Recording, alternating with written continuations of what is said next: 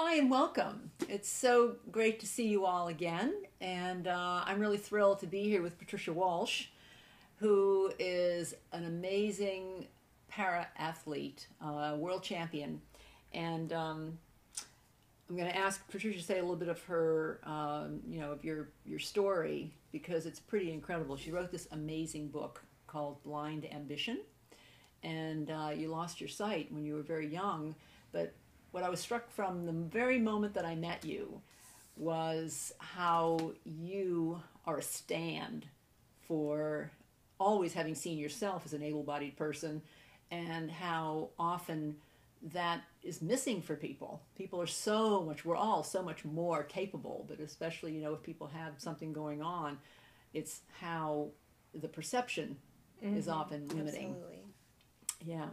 So I'd love to just kind of hear a little bit about,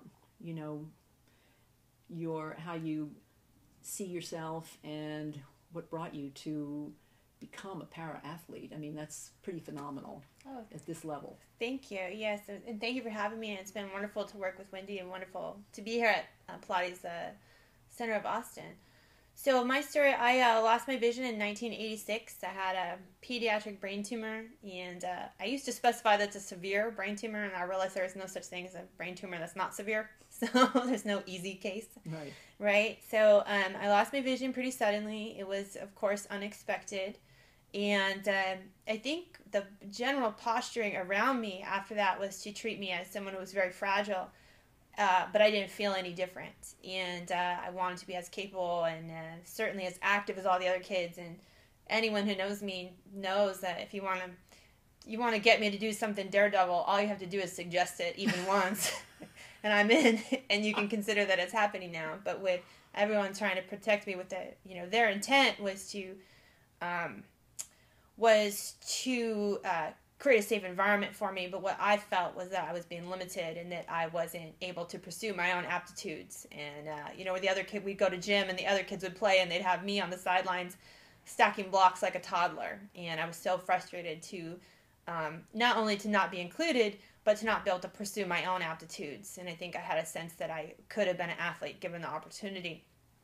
Unfortunately, you just say something just a second? Sure. Because you're going to love reading this, but there's so many specific, really special stories, and I think it's so powerful how you taught yourself to run track. Yeah, absolutely. It was phenomenal. So I always had a sense that I could do more. So the story that Wendy's speaking to is, when I realized that my dad, my grandmother were having health problems. I was in college at the time, and they were having a lot of heart issues.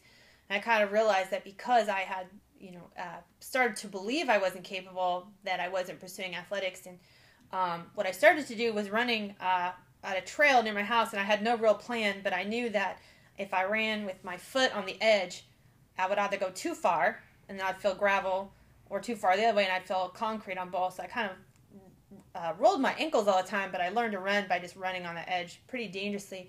My first time out, I didn't know how to get back. My second time out, I had put a rock down, so when I was on my way back, I'd hit the rock and fall, and that was the whole process working. That's the system working.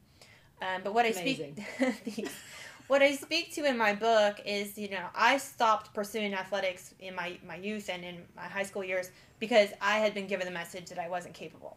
So what I speak to in my book is that there is some universal truth, and that we're all limited by what we believe we're capable of doing. There are lots of people in our lives who have good intentions and who have love and kindness and want to protect us, but may actually be inhibiting us from pursuing, our true aptitudes and the things that we really care about and want to aspire. Think of an example of someone who's doing a business administration degree when what they truly want to do is culinary arts, and they have this aptitude, but they're being taught that that's too risky, do this instead. And I think that happens to a lot of people a lot of the time. So I started to pursue my own athletics, really with no intent of becoming a career athlete. I went from doing little runs around my neighborhood that, were scary, but we got through it. Started to kind of learn what tools and what support was available to me. Eventually ran 12 marathons, qualified for Boston Marathon, not by the visually impaired standard, but by the able-bodied standard. Went on to run an ultramarathon, which is 35 miles, and then from there, based on a dare from my friend, I did my first Ironman, where I was the first blind female to have ever completed an Ironman distance. 10 months later, I actually broke the world record for fastest blind and low vision athlete, and I beat the male record by 55 minutes. So I'm actually the fastest. Unbelievable. Thanks. Since then, I've been the USA Athlete of the Year in 2012. I am a 5-time U.S. national champion. I am currently ranked second in the world in both world ranking and Paralympic ranking. And I have 2 Continental Gold Championships and 3 International Triathlon Union bronze medals. So thank you. Phenomenal. And currently my goal, which Wendy's helping me with, is my goal is I've recently qualified for the 2016 Paralympics. So with Wendy helping me learn how to better use gravity and how to work smarter and not harder, really hope to bring home gold, which she's done before for other Olympic athletes. So I'm really thrilled to be here and feel like it's going to be a huge movement to propel my career forward.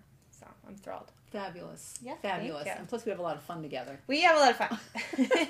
Wendy gets my jokes. Yeah. My dorky jokes. Yeah, so let's show. I mean, one of the things that you said was you're familiar with the sense of tensegrity, and say a little something about what this means to you, because it's really important to be able to visualize how to not just use your hard abdominals hardening. What's the difference between really feeling your whole body moving, Sure, supported, and isolating a body part? Yeah, so this, when Wendy showed me this really great tactile diagram, with these kind of harder pieces representing our bone structure and these more elastic pieces representing our soft tissue, it really made it very clear to me that if we're not working with our soft tissue, not only are our bones not moving to their ability, to their full range of motion, but we're also, if we're not really working with the flexibility and the strengthening of the soft tissues, we're setting ourselves up for injury. And I was telling Wendy, I recently recovered from some stress fractures, because what I was doing was forcing my body to run in this really unnatural way. While using this tensegrity, you can feel how much pressure it's putting on your bones when you're trying to force your body out of alignment, or you're trying to fight gravity, rather than work with gravity and work the way the body's meant to operate. So I was telling Wendy, it's very hard to run out of your natural position, but if you work really hard at it, you can do anything wrong, So, but you can just feel the tremendous amount of pressure that's put on these tiny bones that are not meant to have that elasticity or that pressure, and that's where you're going to get injury. So I'm really here, really glad to be here to do some injury prevention for the next year. Yeah. Stay injury free. Beautiful. So let's show everybody what we did to begin. Remember when you first, even as a top athlete, an elite athlete, I mean, the bridge. You've done it a million times. I do bridges every day. Right. Yeah. But you hadn't realized you weren't really in your feet. You were really using your back and your glutes too much. Absolutely. Yeah. I think I was using the bridge to force my body out of alignment, and now we're working to correct those things so I can, really leverage the balance in the body to make the bridge natural. So from an athletic perspective, what this means to me is I'll get the same amount of movement with less energy expenditure, right? So if you do like cost benefit, you actually are saving more energy to be propelling yourself forward rather than just fighting your body. Brilliant. Which is just wasteful. Exactly. So go ahead and lie down on your back. Sure. And, right, first of all, so show a little something about how when you first did your bridge, how you were like popping your ribs a little bit more. Sure, that's right. Lifting your back. So when I was first doing my bridge, I had a kind of a huge arch in the spine, which is not natural. I was popping the ribs up, and then when I would actually do the bridge, I was looking at it only as an upper glute movement, and just really forcing it, and almost forcing the hips up out of alignment. Now that I know better, what I feel when I do this, I feel a huge amount of pressure in the hip flexors. That's unnatural. I feel pressure on my back. That's unnatural, and I feel my kind of rib cage and abdominals tightening in a way that restricts breath, not tightening in a way that is actually going to improve strength. So now that I know the difference, I can see that that's working harder, but it's not going to help you. Yeah, gorgeous. So now show how you're sequencing from your feet, and then I'll come up and we'll show how we can add more support for upper core in the hands. Okay. But first of all, show it from the lower core, how you feel your feet, and how you're just curling So when we started this, we think of a weight shift. So you're just weight shifting the pelvis more to the back, so it's more of a natural movement. And the idea here that Wendy's teaching me is not to move from the hips, but actually move from the hip suspension, which is right here. So I think of it, a big kind of learning point for me was to think of my abdominals moving up, not tightening like we've always thought of.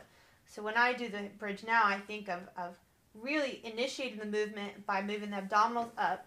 And feeling feet And to feeling curl the that. feet balance. There you go. And one other huge learning point for me was Wendy has taught me that the hamstrings are, extending at the same time as your abdominals. So they're working together as a counterbalance. Yes. So rather than each of them kind of fighting each other, if you think of that as being a system, Right. Beautiful. it's much more effective. Yeah. And plus, you can really see a huge difference in your throat too, Patricia. Yeah, I don't feel I don't feel inhibited in my chest. I don't feel like my I can sit here and talk to you all day. I don't feel like my lungs are restricted. I don't feel like I've got that pressure in my hips. It's just a very natural movement. It's just a matter of, Wendy's telling me to keep my my feet engaged with my sit bones, so you are able to. And see how just in weight shifting, have the same amount of movement, but without the cost of the energy expenditure. That's beautiful, beautiful. So you can see how Patricia's releasing her ribs down, which is allowing her hamstrings, the inner ankle, inner thigh, internal lift along the front of the spine to the inner ear to support the lift. So then you're in your feet to create your bridge. Now, so here's another way you can do a partner support for it, where she was originally doing it now from just the lower core. Mm-hmm. And now we're going to engage the upper core also, what we call the upper core, hands and head to the feet. So now you just straighten your arms and tell me when my weight. See, what she's looking for is to tell, she's in charge. Mm-hmm. Client is in charge. The client is the expert in biointelligence. So now you're going to tell me, is that a good place for me to be? That's a very good. Yeah, that feels good. So I feel the grounding in my shoulder blades right there. Great. Okay. So now your shoulder blades are grounded, your feet are grounded, and that allows your spine to float. Absolutely. And I feel my neck kind of opening up without any movement. It just feels less pressure on the neck. And now I can do the weight shift of the pelvis that lifts the body. So I feel grounded in my feet. I feel like my feet and my sit bones are connected. And I just do the weight shift and lift up. Beautiful. And down. And it feels like a very natural, very healthy movement. Yes. And it's interesting that I can feel more connection from hands to your feet and my feet. Oh, wow. So it's like we become more of a connected unit also. It's not me doing something to you. There's a way that we're doing the tensegrity movement again. Absolutely. We're becoming more connected through tensegrity. Beautiful. Yes. Love it. Beautiful. Now, Patricia will stay in that position, and let's say you don't have a partner. So another way that we explored it is let's imagine that this is a 2-pound weight or a 3-pound weight, and that would be the person. So you're just holding the weight, which gives that feeling of waterfall down the back, holding a weight, and releasing down. And you can play with the weight. Like, for instance, if she took her arms above her head, you see you still have the weight as you lift up, and then relaxing. Yeah, wonderful. Yeah. See how you're playing with that feeling of weight shift. Arms, where your arms go. Your arms can go to the side, your arms can go above your head, and it's really deepening that core coordination throughout your whole body. Yeah, it's really, you notice that the connection of your diaphragm with your arm movement in a way that I had never realized before, and really you notice how as your weight shifts, how it's connected to everything in your body, with similar to that tensegrity model that was shown. Thank you. Oh yeah, thank you so much. Thank you. It's such a pleasure. Yeah, I'm very excited about this work, and excited for all your instructors also. Thank you. Yeah, Thanks. Fabulous to see you all be together. Talk to you soon.